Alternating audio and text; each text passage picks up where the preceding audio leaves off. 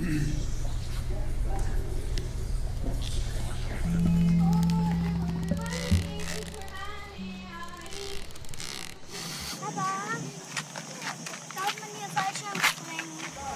is your cell. Si eres ladrillo, seré concreto. Si eres oreja, seré Van Gogh. Si eres...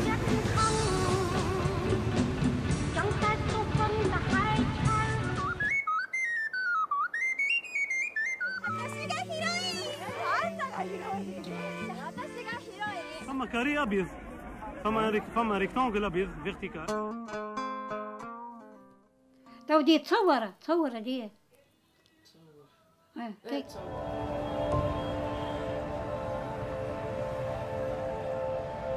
Ai بنات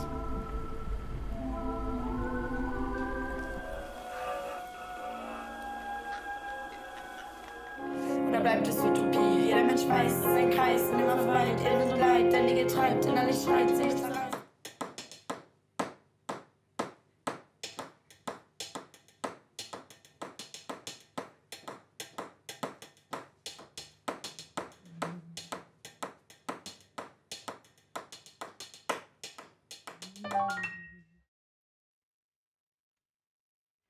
Hi, welcome to the second debate of Berlin Critics Week this year. Welcome to the program Beyond Recognition, or rather the debate.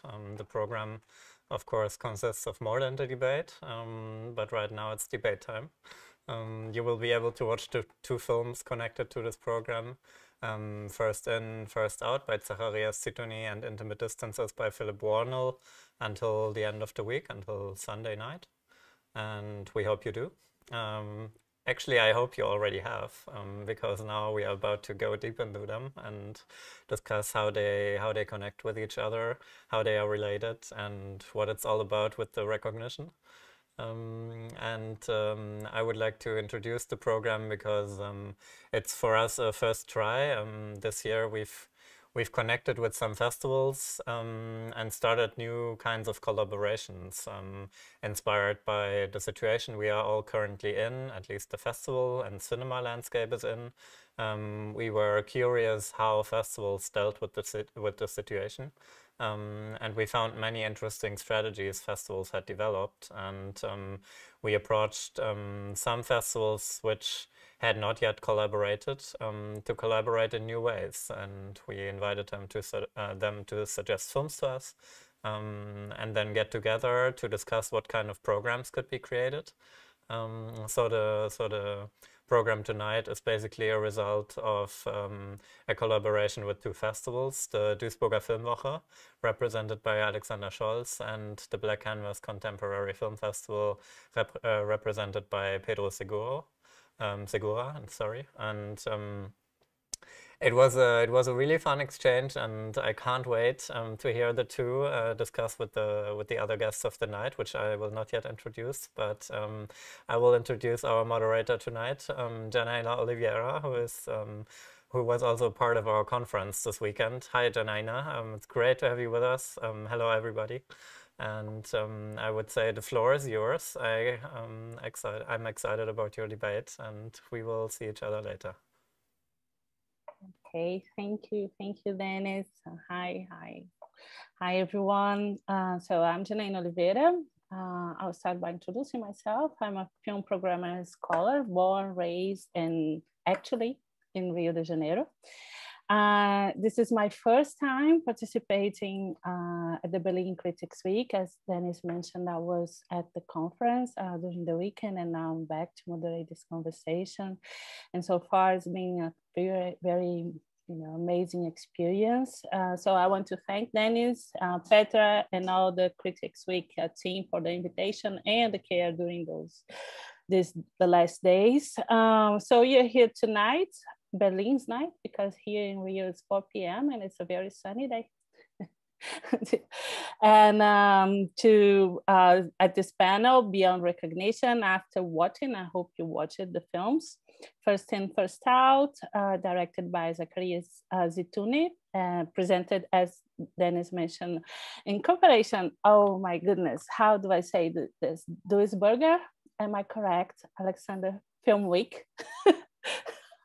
Sorry.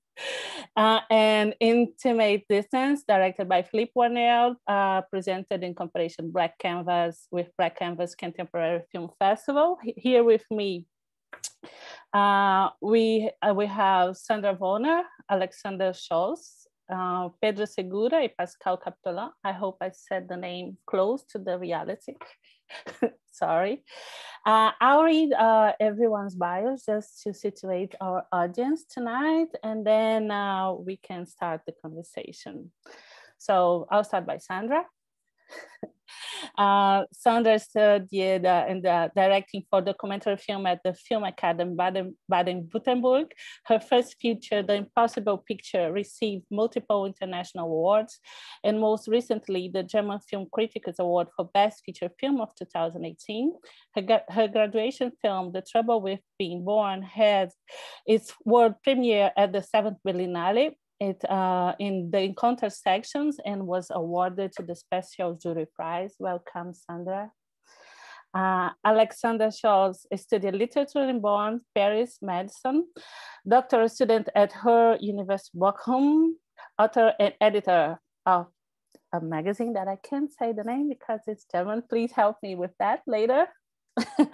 Lecturer, and he worked since 2013 at Duisburger Film Week with protocols, press, and curations. He's also the head of the archive project named procult.de. Pedro Segura is a Mexican programmer, film critic, and distributor. He's co-founder La Ola Cine, a film distribution company based in Mexico City. His text about cinema has been published on CinemaScope, Film Comment, Movie Notebook, and editorial efforts from Locarno, Biennale, Mar del Plata, among others. He has worked as a programmer for Black Canvas since 2018 and Diamond Muestra de Cine since 2020. He has collaborated in curatorship with programs with DA Films, Cinemateca Nacional de Mexico, and Berlin Critics Weeks. Last but not least, we have Pascal Capitolin, who has been a film sound engineer for feature and documentary film production since 1995. As a senior lecturer in sound, he has been teaching at German Film and Television Academy since 2019. His understanding of sound design aims to consistently shape the auditory layer from the first line to the script to the final audio mix. In 2019, he worked as an assistant director for Philippe Schaffner's feature film debut, Europe. Other directors he has worked with included Fatih Akin, Angelina Macrone, Epstein, Friedman, and Eric Sanchez. Between 2011 and 2014, he worked in Central Africa as a media consultant for European Union and NGO media. So welcome you all. It's a pleasure and an honor to be with you tonight. Let's start, we exchanged a few emails recently talking about the team, and I believe we all agree that Beyond Recognition is a very open way to approach those films with a thousand of possibilities. But before going there, I mentioned to you before that as a programmer for me, and the first time being here, it was quite interesting to see this proposal from Critics Week to put, two festivals in dialogue, and having the programmers of these festivals to comment the section. So maybe I would love to hear Alexander and Pedro on that. How was this work, and how is for you both to see these two films that you're programming previously in a different dialogue, now here in this new frame, or how is it so new or very different from the first time they were present in your festivals? Can we go? You decide who starts. Feel free. Please, Alexander.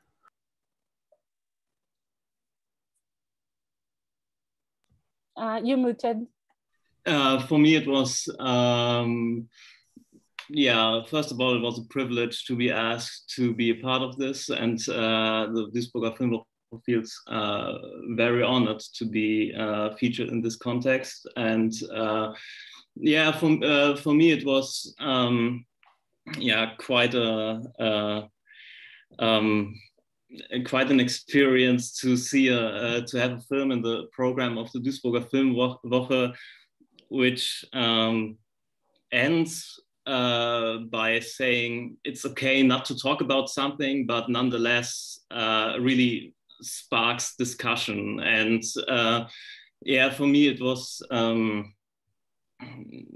great to further this discussion in having the film in a dialogue with on the one hand another film and on the other hand another festival, because I think First In, First Out, as well as Intimate Distances, are both films which deal with which are kind of in search of stories, and they might make this search of a story transparent in how they present it. And I think this this way to make in a very different way, but the way to make the search of a topic and the question who talks about it on screen, off screen, yeah, to talk about this in this broader context seems to me very, very promising and very interesting. And especially concerning First In, First Out, I was intrigued by the thought of having a film which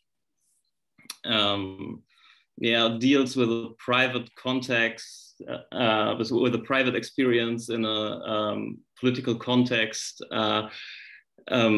Yeah, for me, there was an ultimate connection to Intimate Distances, which kind of does the same, but in a very, very different way, in a different setting, and with a whole different connection of the private and the public sphere. And this for me was kind of a starting point from which I thought these films can get into a nice dialogue. And yeah, first talking to Pedro about this connection was revealed some other connections with which we probably get into later, but yeah, that for me was a starting point of a film which from a film which sparks conversation, but says it's okay not to talk about it, and have this private and public sphere interconnected. That was for me the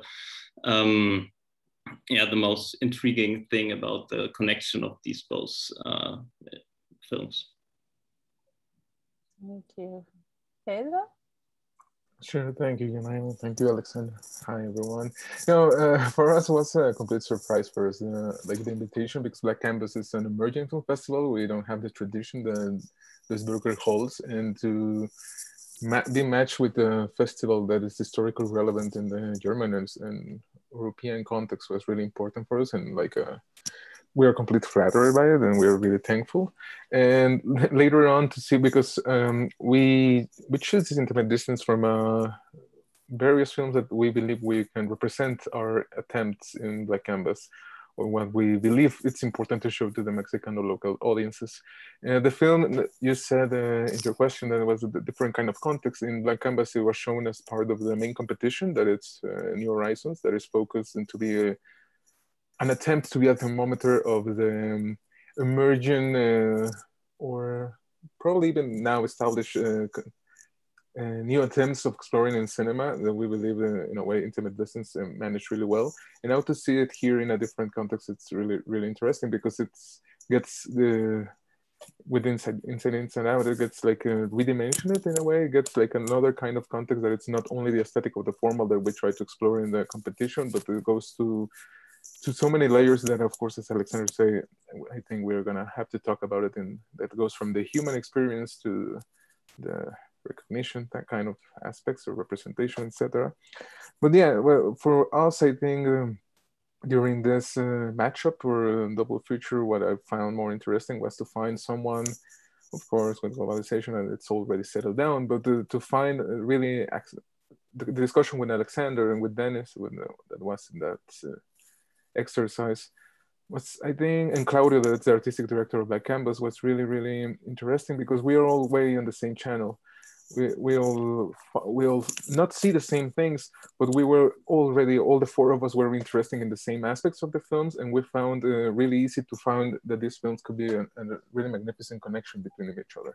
And I think that's another kind of thing that it's really great about these films. And I don't want to put that in the context because it's not really a cinematographic aspect, but they're both really human in a way. So it's really easy to connect with them and to explore all the cinematic aspects from that point of view. And I think that we were all locked down in our houses, and to face these films from that aspect, I think it was really relieving in a way. But yeah, that's the thing. It's more about the context than about the connection, but yeah. It's good. I think we, it's good to bring the human part of it, because I think it's also relates a lot with the cinematic choices, and thinking about that, because in our email conversation, I think Alexander brought this up, like how, if I got it right, how somehow the films works as possibilities, as devices for us to not only approach people, but then accepting the week's provocation theme take us somehow beyond recognition, or even to a little bit challenge ourselves in what we recognize or what we understand about those characters that the both films are somehow approaching. And that was, for me, it was kind of the first thing about First In, First Out. It's how, because I think I related to film through intimacy, how they somehow seek or propose or try to reach in different ways, on different perspectives, possibilities of intimacy with those characters. One is a kind of familiar one, but at the same time, they are so close, but there's a gap in between. That somehow the film, I'm talking about the short film, First In, First Out, somehow they are trying to, the father-son relation, trying to understand and to break the generational gap and the perspectives about the present and the past. And in the other, you have that woman walking through the streets in New York, crossing people, and somehow posing a question that it's a kind of performance of what she's asking. So what happened is that if you had the experience that you're doing something and something crosses as she's crossing the people's ways, and what changes and what comes next. But I see that from very different, distant places. And that's why, makes me feel how you feel about it. For example, Sandra, I didn't get a chance to watch your film, sorry about that before, because, sorry, I'm gonna be honest, but I had this long conversation with Petra Palmer from Critics Week, and she was telling me how this, for you, this relationship, this intimacy relationship with the camera is something very important for you when you work. So I was wondering how you felt about that, watching both films. I think that's a core question also in my work, but I had the chance to see Intimate Distances still in the cinema at the Biennale. Oh. And which I enjoyed a lot, of course, back in the days as it is now.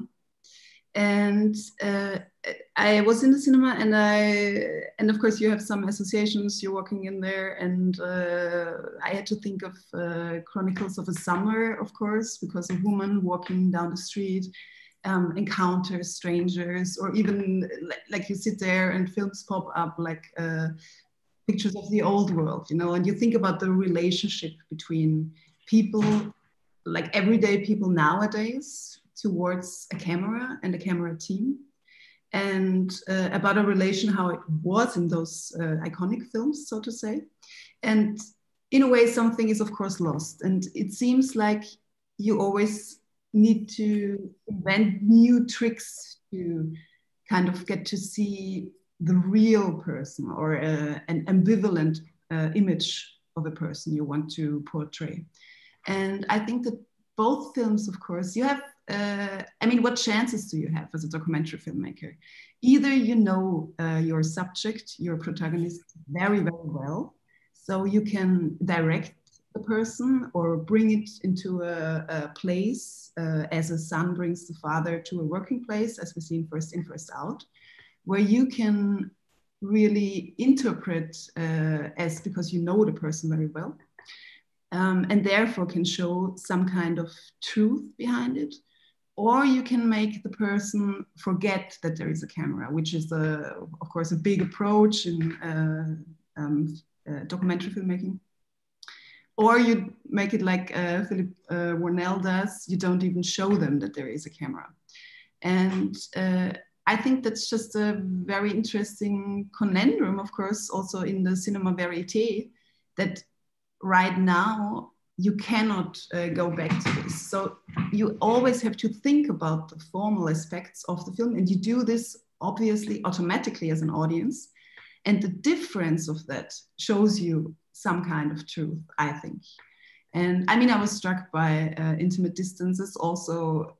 I was really surprised about how polite and open people reacted. I mean, if you break it down, a woman walking down the street, encountering strangers and asking them very directly questions about if they ever lost their track, you know, I don't know if I would be that open, if I would not feel like an agenda is there.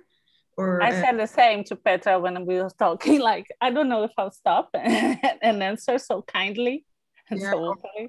Or you would feel like, okay, there's maybe she wants to introduce me to Jesus or whatever comes from your experience then that you bring up. So I was very, I think she has a very charismatic way to do so, Martha Wollner. Obviously, it's her profession also.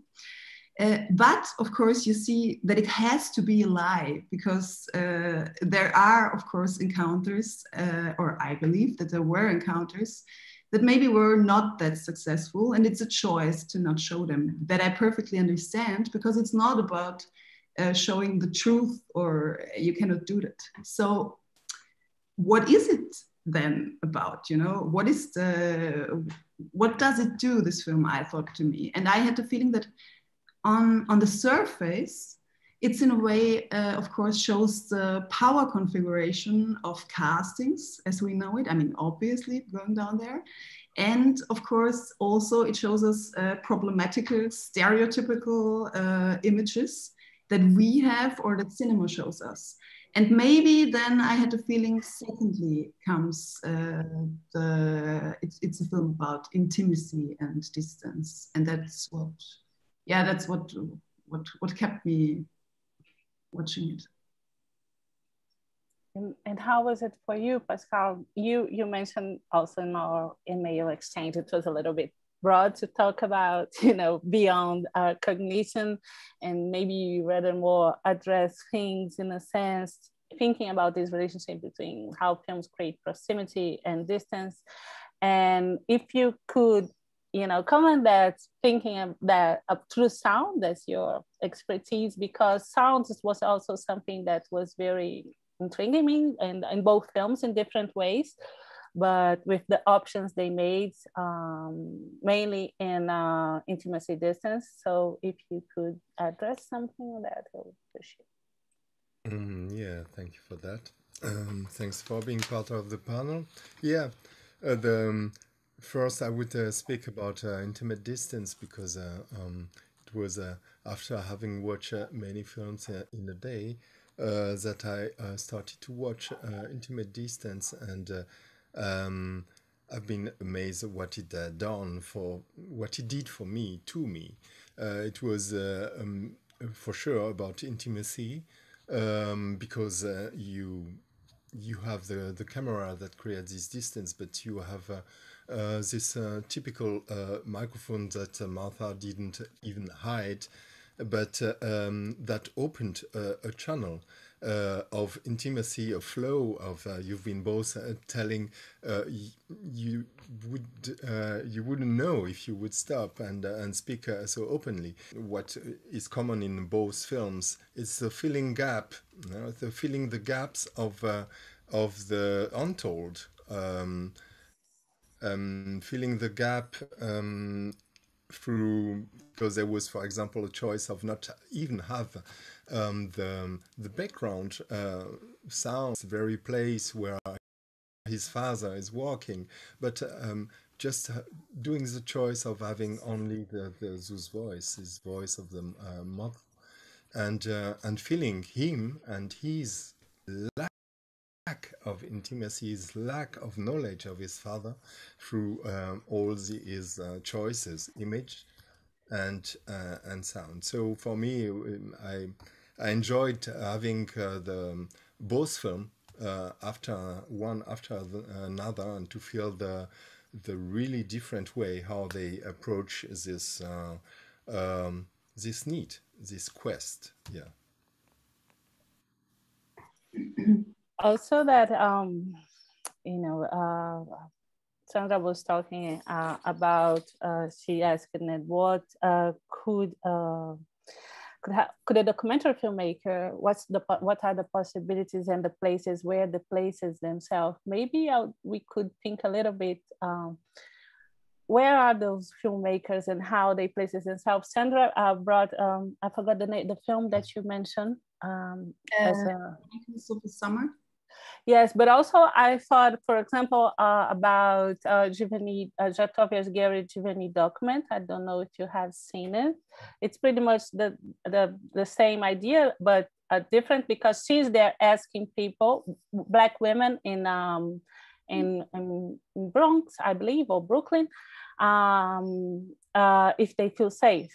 So she's just asking the same questions. Do you feel safe? But she's the one asking. Of course, she has a wig. It's her, but not. It's also a character. But she's there asking. So I would like, maybe we could address a little bit, thinking about those places of and their options, and how they related to this proximity, distance, and intimacy, and of course not forgetting that pretty much almost 100% male universe in both films. So that's for me, there's also a question addressing masculinity in a more sensible, maybe fragile way. I don't know, just sharing some ideas. If you have comments, maybe we can turn the way around. Maybe the programmers could address something. And that. About what you said about the places, but also what Pascal said about the need to talk. I mean, if we compare both films, there is no need of Zachariah's father obviously does not have the need to talk, even though it is a place where he could feel safe, he could be, with his son. And so I find that's what I meant before. I did not mean that you have to hide the objects to get some truth. I think that's just a common way to do it. Because Zacharias, for example, does not do it. He obviously he lets us see that he hides the zoom, but he lets us see it, and his father obviously knows it.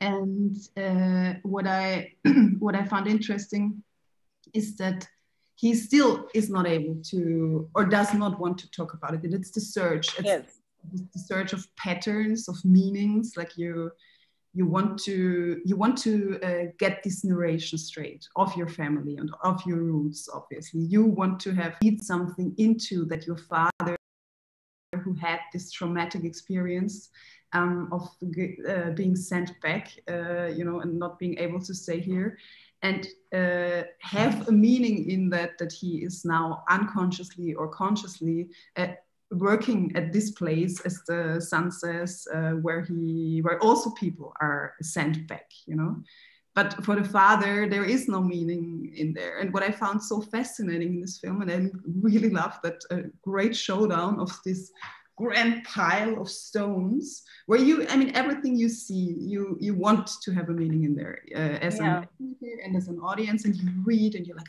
what does that mean now? And of course, him asking the question kind of gives us the opportunity to not think about it. But then we realized that there is no pattern behind that he did not, or maybe there is, but unconsciously. And that's what I found quite interesting. And just, I'll come back for the question later, but just not to miss that what you're saying, because if you go through the story, he didn't, he waits for the last minute to really ask what he wants to know. He tells you everything about their relationship, about everything that happened, and you get very into it. But he has really one question. It's a kind of, that's generational, confrontational almost. So how can you work here doing this? How do you feel? How you don't feel sad or bad about this and this seek of meaning, and he's only affection. So I love you. I don't want to talk about it. You see my son, I'm good. And like, I think the rocks in that sense, they are a great metaphor that, sometimes we look for meaning all the time, but things are just there and it's okay to be just there. I don't know, just me thinking about the films. But anyway, please, Pedro. And, that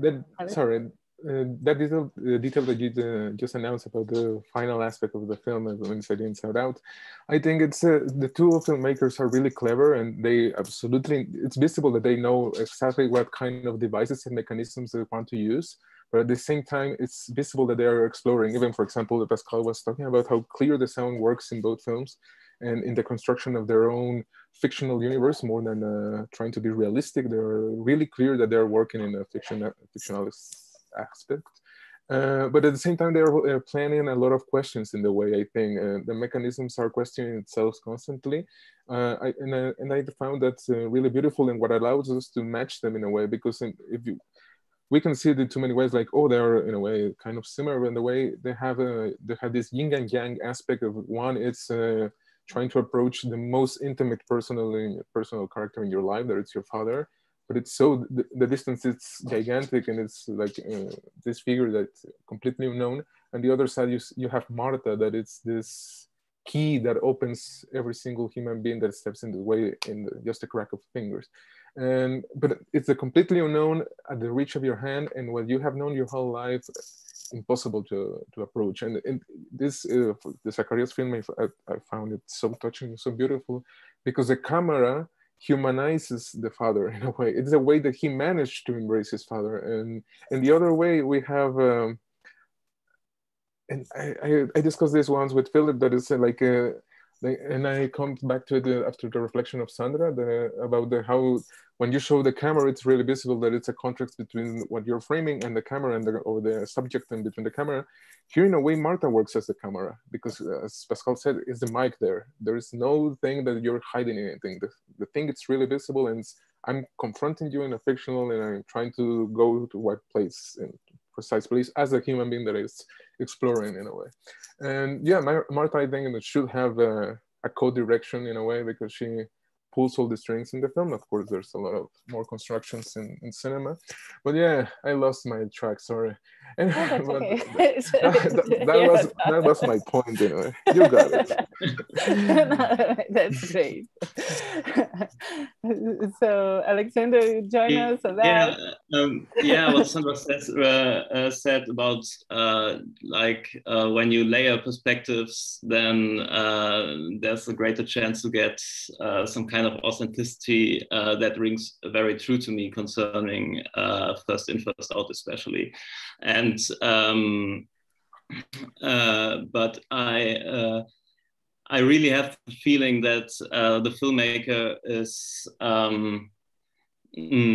really searching for meaning, not only by kindly asking or slightly pushing his father to tell him something, but it's also for me very interesting how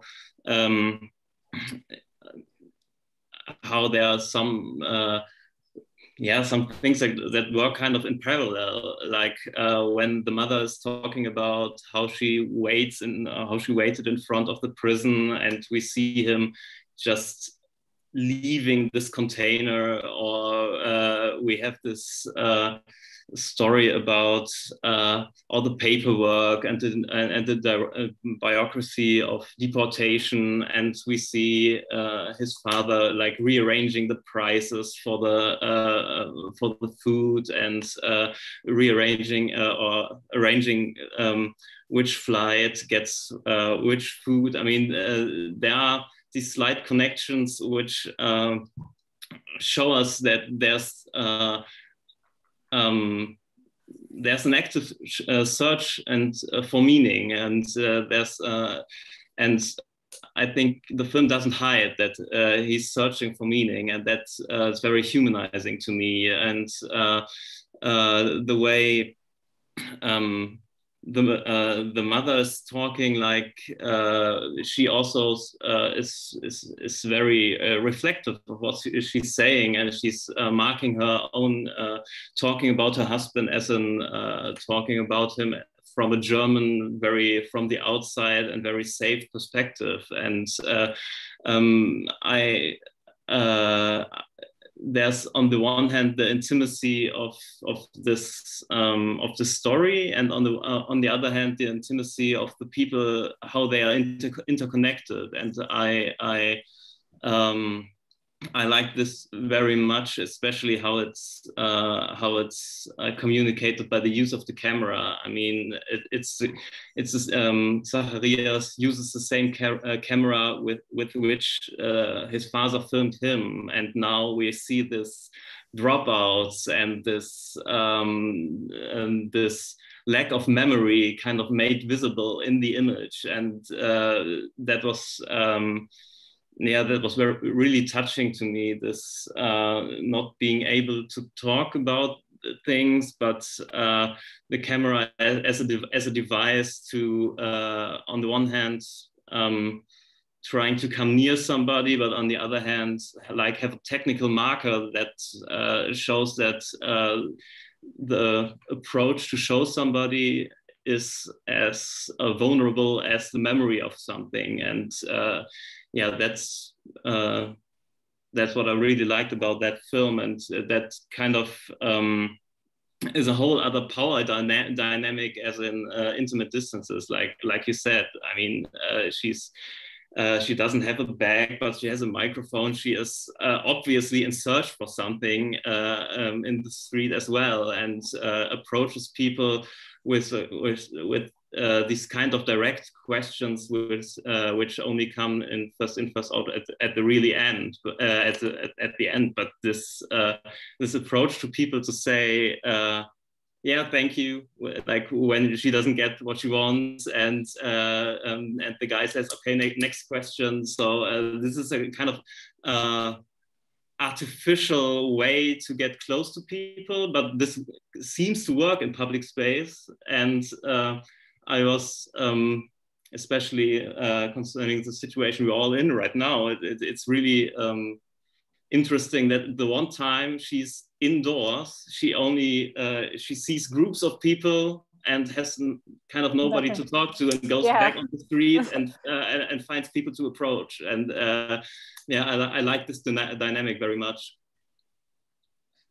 Yes, this dialogue between open spaces and freedom and who to talk to, also for me was something, particularly in intimate spaces, when the stories start to be told, when that voice starts talking, and you just, because for me, it took me a while to connect, or not to connect, but to relate to both things. So I had the feeling that I was following up two things at the same time. At the same time, I was looking to her, walking on the streets and doing her thing, choosing people, and then that voice that starts telling stories about related to criminal records, incarceration, and somehow being locked up, and people walking on the streets. So this is also something that was, how was that for you? and because we're talking so much about her and her approach and because also there's a sound thing that's abrupt changes that takes you to one space to other space, to the place where the voice is, to the street again, and then you listen to the sound of her t-shirt, her on the mic and everything. So everything is just like, it was pretty intense for me. So how was it, for you? Maybe Pascal, could you start and then we can move forward? Yeah, for me, I mean, I must say, I'm a little bit, I've got a professional problem with that because I'm looking for the way they decided to work, yeah. But as soon as I stopped that and I let myself into the story, I found the relationship between this very male voice and this story told, and her also because her appearance. I mean, she is a little person, but a mother type. Yes, a mother type. So she opens clear. For me, it was a direct relationship to this voice that I've been listening to. And after a while, I made this connection. And to put it back to the film of Zakaria, it is very fast that you understand the relationship between the three, first the two person and afterwards the third person. But on intimate distances, the distance that is created through, because this is also an audible distance, we are listening to sound elements and to noises that seems not to belongs to the frame, to the jazz. And after a while, you've got the feeling, oh no, you are listening to her directly because of her mic. And until the end of the film, I've been really, I would say, disrupted by this, and only as soon as the score start to dissolve a little bit and to dissolve time within this noise symphony, then I felt comfortable because I could concentrate only on those kind of interview that she did, and forgot the design that have been done around. So it was like a focus that we often do, and after we fill the gaps with a lot of soundscapes.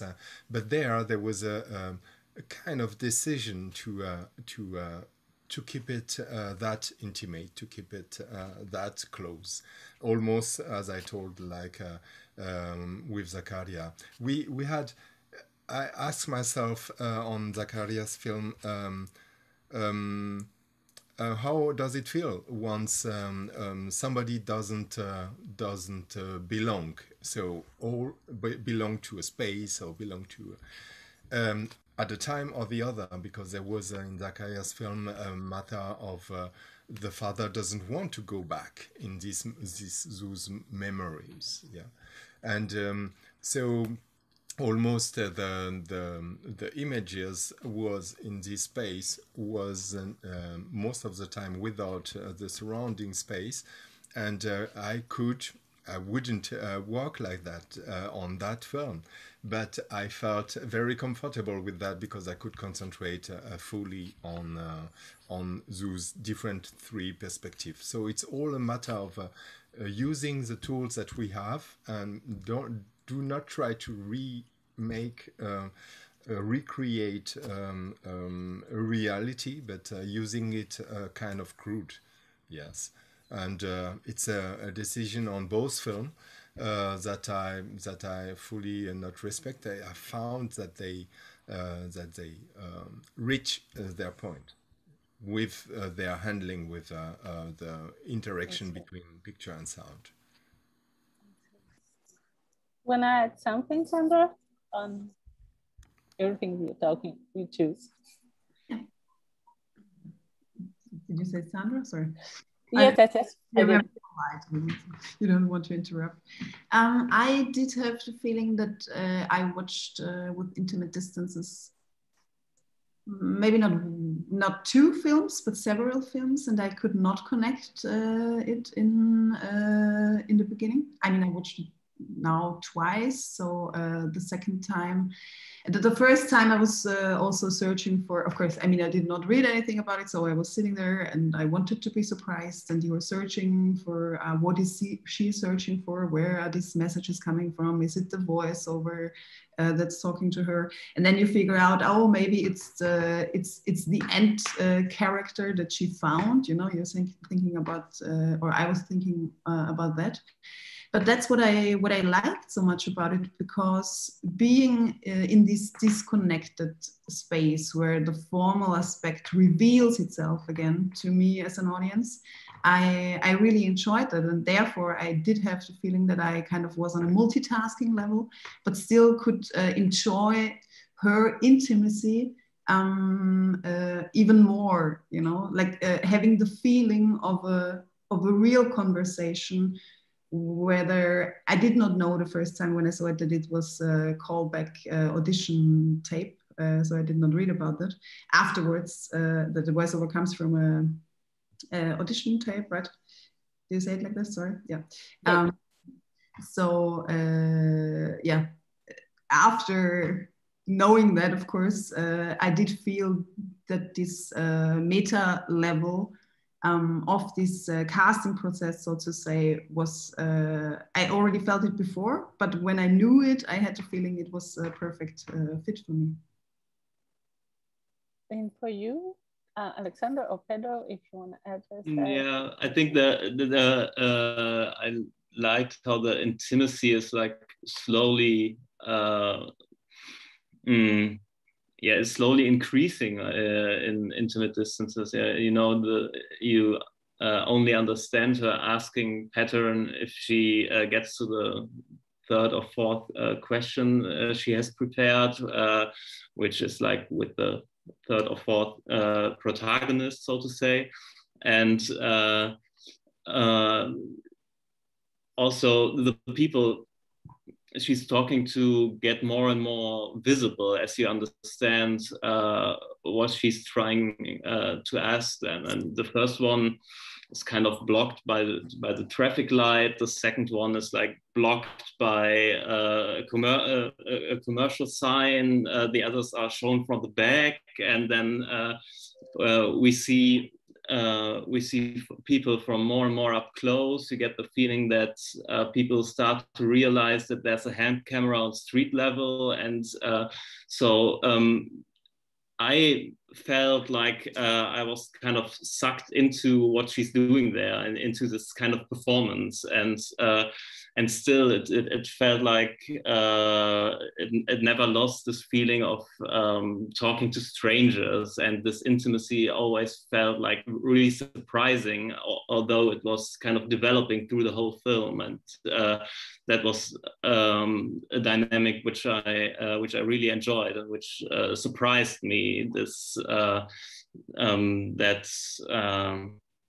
especially the conversation with which ends with a hug is the one where we in the beginning we are really searching for the two talking, and then we find them and it gets closer and closer, and that's and this dynamic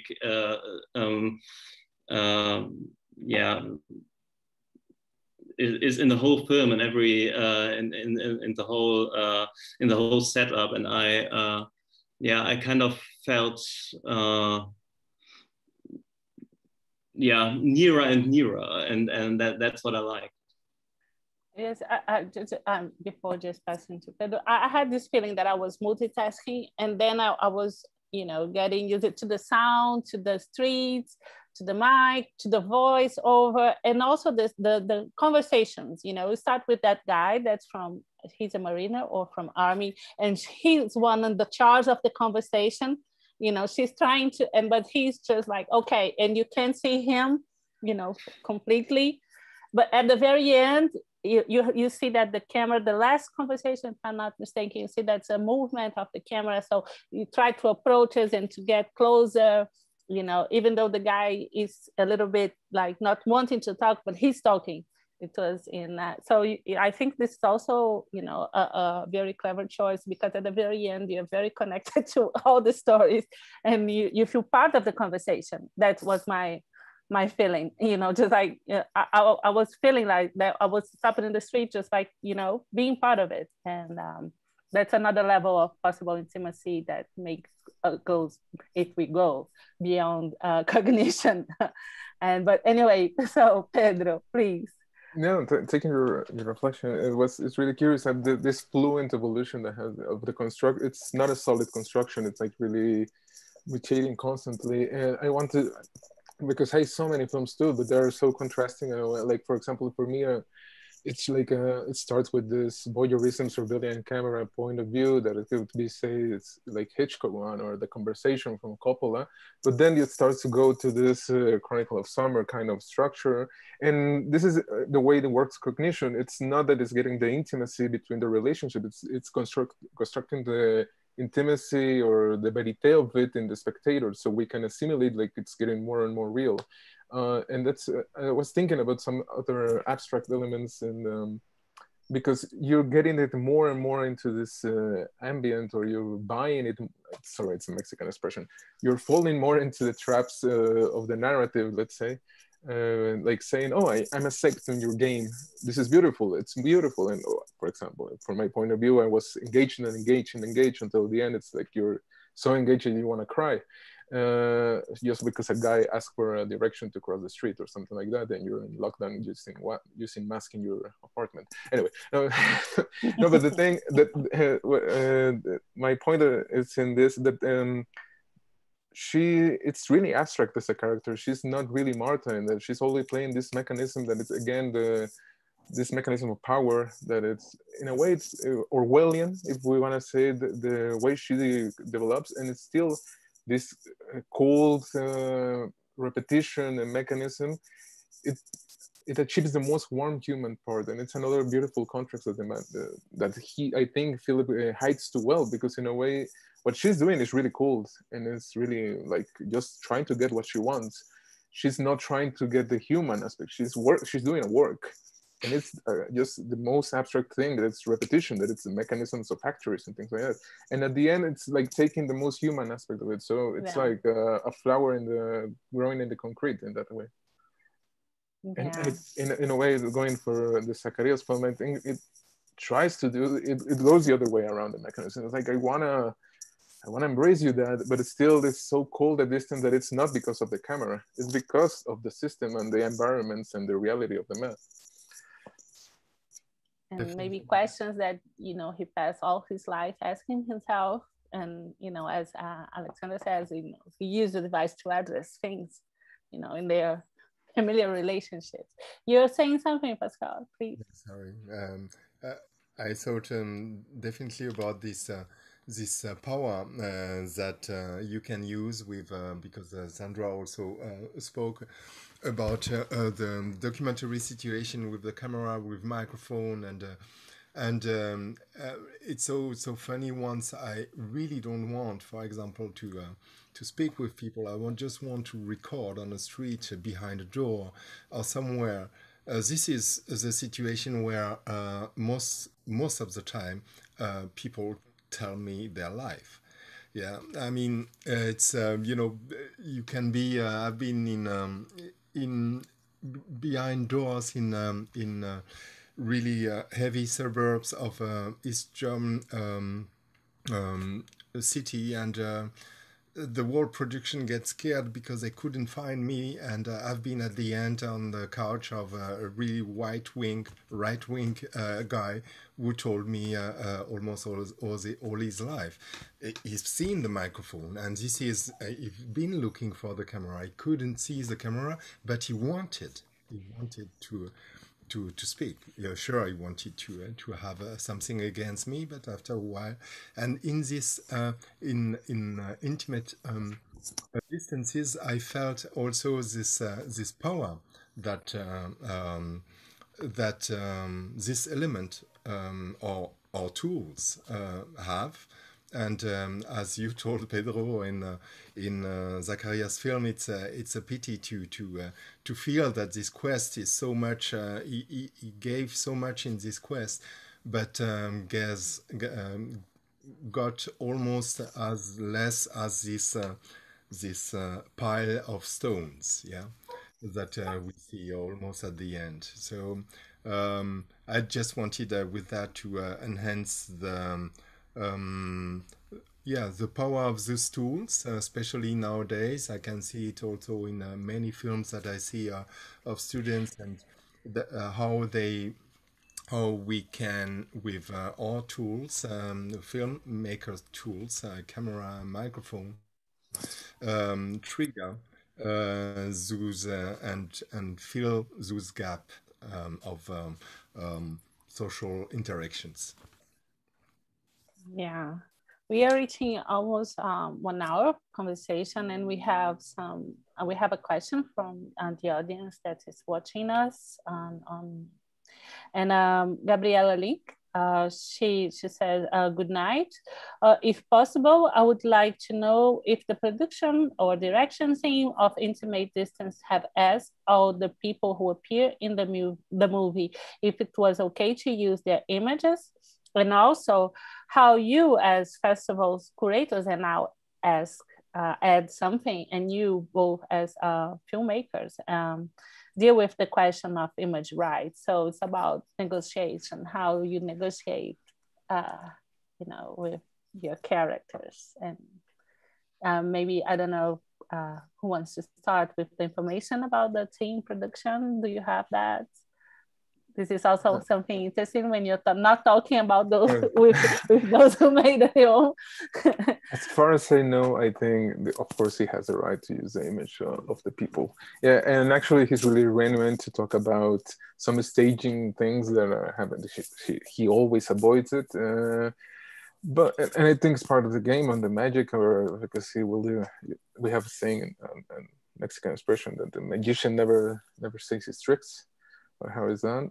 But yeah, no. It's all about and about the other question. Let me think like 2 days, and maybe I can come back.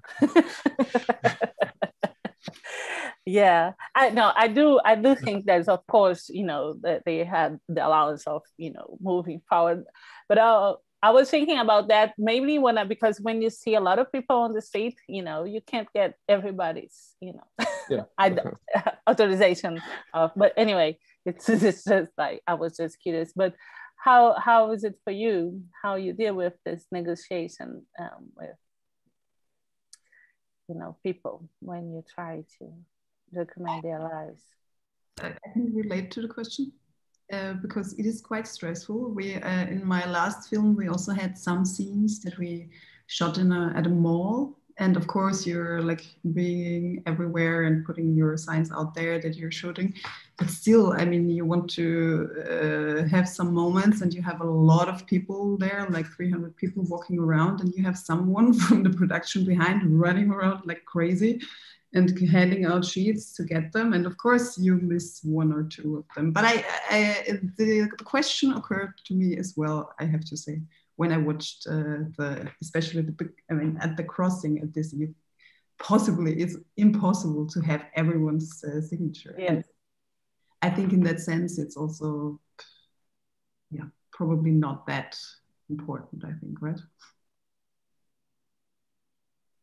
Well, I would say also it's today or nowadays it's extremely regulate. Sandra told most of you need to have a bunch of person in such a crowded situation with release sheets in the hand and running all over, but.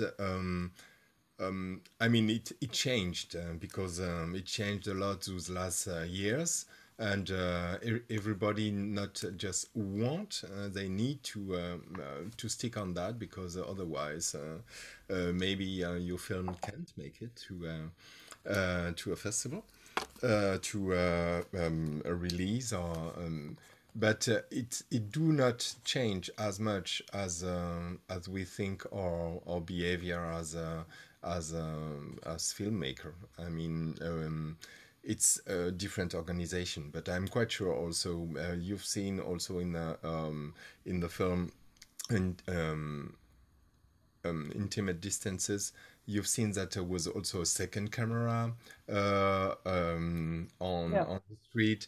There must have been some more crew members to check at least the interlocutors, the person that she's been interviewing.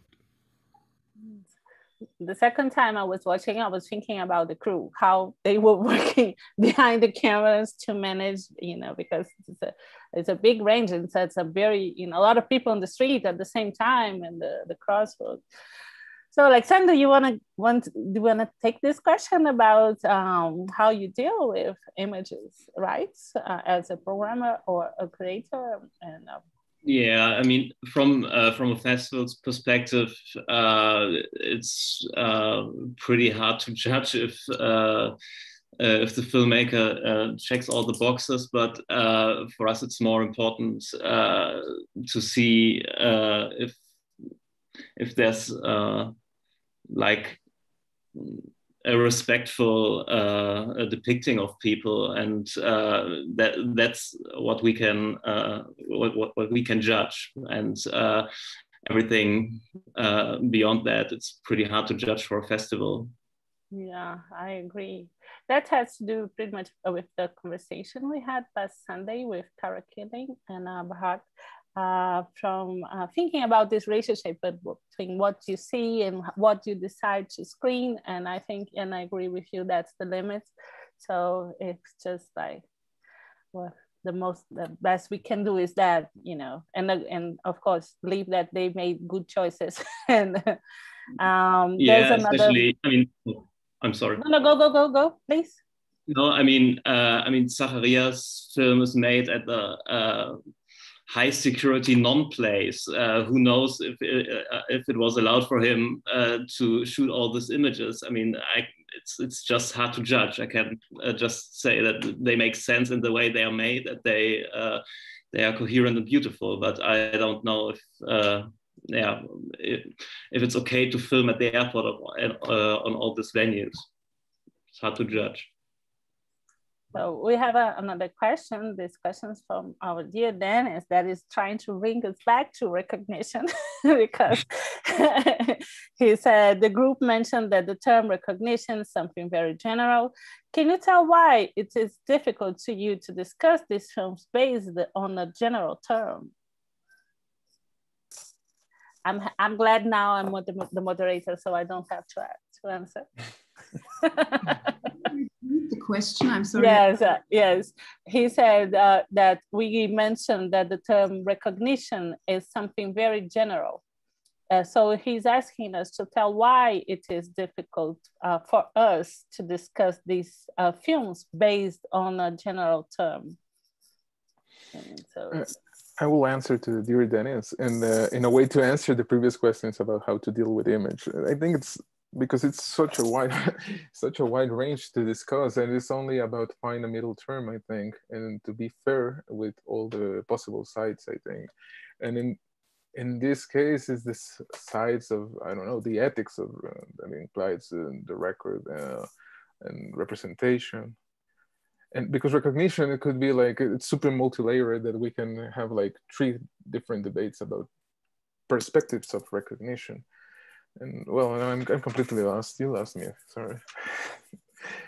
No, I think you brought something interesting that maybe we should, I think for me, I was not supposed to answer, but anyway, it's about also qualifying what we understand it for recognition. Because what we're talking about, because we can set, for example, a frame if we focus that on the choices about talking more on the feature film, thinking about interviewing only men and major non-white males, so I think also there's a crossroad that takes us back to first in, first out, and the immigration and being there and not being there. Queens who have been there. You know, there's a lot of immigrant people there crossing all the time. So, and so what we consider recognition? Our recognition of those men, or their recognition of their own trajectory related to the question, for example, you know, just like, you know, kind of brainstorming on that. So are we talking about representation, or we are talking for a more, in the sense of stereotype representation, so what we expect from those men to be and what they really show us in both films? I don't know, just, you know, putting things on the table. I mean, so, oh, sorry. Go. Yeah, as you said, it's a very privileged perspective also of us as filmmakers, and it's like the strange aspect of watching in intimate distance, casting criminals for this, or from this very privileged perspective of us filmmakers.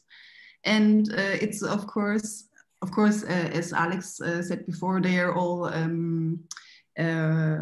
do you say, respected. It's not a question of dignity, but of course it's using people in a documentary context, like, you know, having this agenda of casting criminals from this aspect, and you kind of could think it's like using people as we use in documentary context. And if you remember, like, who was it? Georg Stefan Troller, for example, like a famous documentary filmmaker, he in Germany once said, we as documentary filmmaker are always, well, what's the word for that? Menschenfresser, right? How can we translate it? Menschenfresser. We eat humans, man-eaters. And by wanting to capture people's fates and identities, and by kind of feeling the urge to dramatize it in their real lives. And this is, of course, something that does not happen because it plays with the formal, but it's a question that pops, at least I had to think about when I was watching it. How did you feel about it?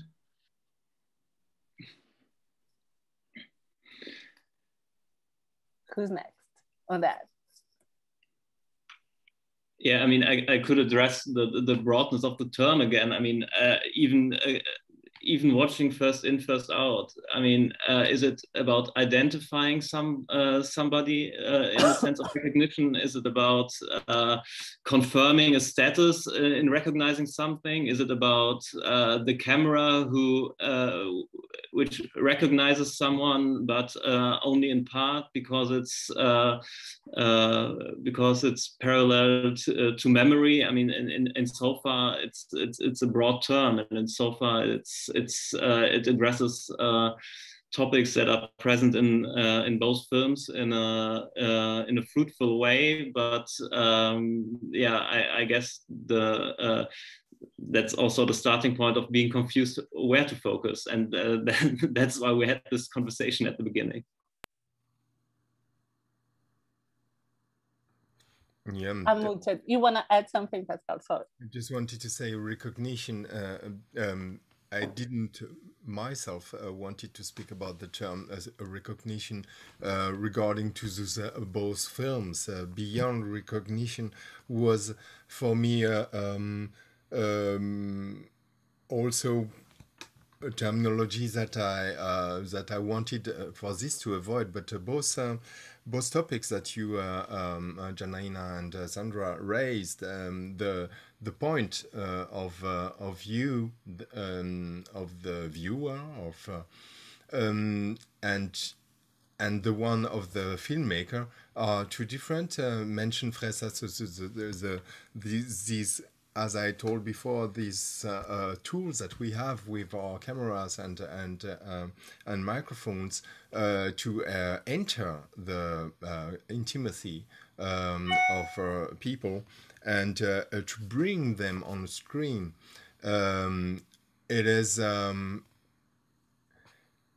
It is not permitting a recognition. It is not that. Each of the viewer is putting his or her own perspective on the subject that we are presenting. So it means if in those films, for example, in Intimate Distances, the first reaction that we have, especially in Queens, and her interviewing those typical male type, typical also foreign looking for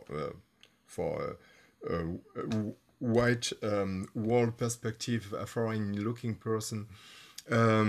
This first it intrigued me, but once I'm looking at Zacharias' film, I've got a completely different perspective than you, yeah, because of the story. I've been, for example, in such a situation, and nobody, if we use the term recognition, I recognize myself then much more in the character than in the filmmaker. So it is always, I say, a slice of life that is only eatable by each of the person who is looking at the film.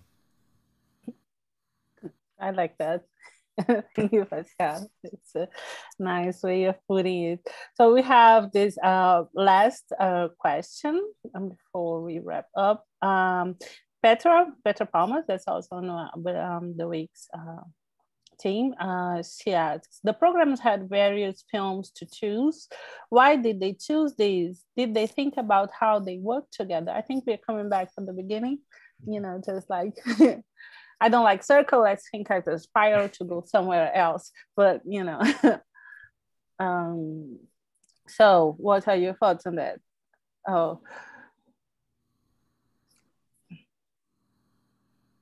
And adding, because now the questions are wrapping up. Then it says, to quote Alexander, was it a fruitful way of framing a film through language, for example, in the frame of the festival? He's quoting you, then is so they are together on this, Petra, and then it's asking you both about your thoughts on putting those films together. Alexander, it's your turn. No, as I said before, it's about this kind of way that this is in the magnificent programming of Duisburg and the not so magnificent but interesting of Black Canvas. There was a lot of possible matches that we discussed in a way, because we were really delighted with what the other was suffering, not suffering, sorry. But in this way, how these films connect, and the way you contrast themselves and complement, and another way they're the concepts in itself. We go back about the Pascal reflections.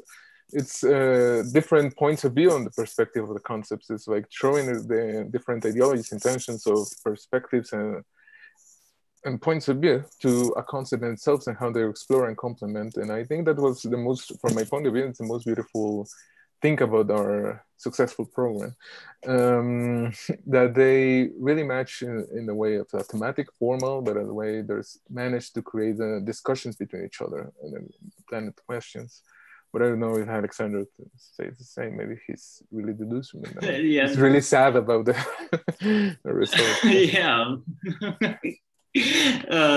No, I think that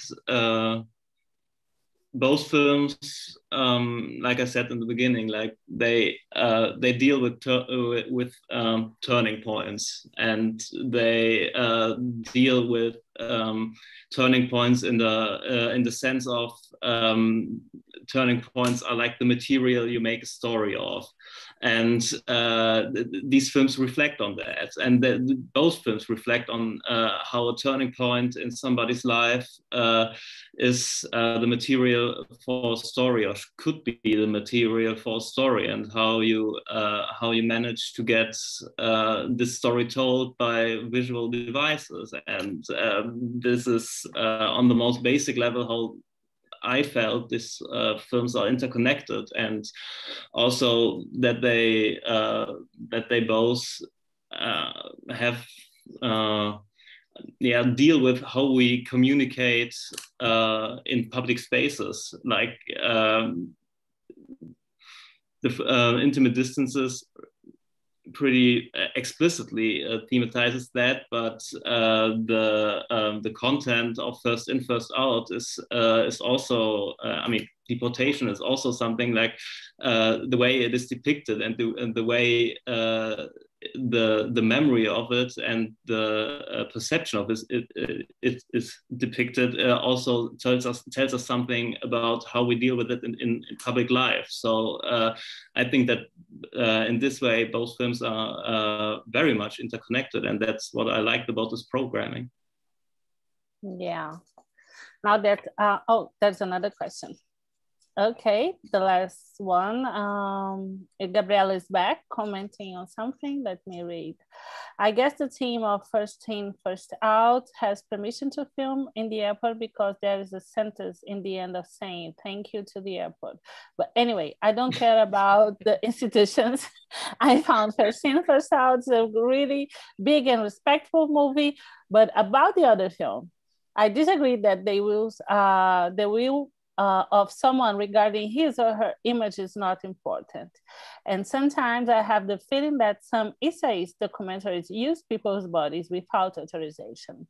And I'm not talking about crowds trying to use their images as merely aesthetic objects. So anyone want to comment on that or to reply Gabriela's concerns? No, I just want to say, I see if I said it that way, or if you felt then I want to correct myself. Of course, I think it's important. I just have the feeling that sometimes as a filmmaker, if you're in such a crowd, you maybe cannot catch everybody, and you still keep on rolling, because otherwise you would not be out there. And I think we as filmmakers probably also, if someone would come up and would have a problem, even if it's in the far crowd, you would deal with it then. But yeah, so I understand the point very much, and I agree completely.